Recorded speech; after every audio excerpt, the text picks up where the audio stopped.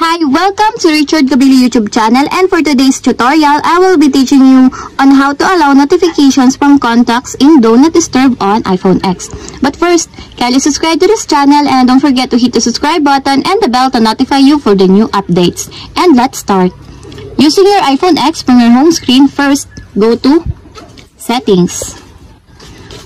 In the settings, scroll down and find the Focus, then click. Then in the focus, choose the Do Not Disturb. Then in the Do Not Disturb, click the People under the Notifications.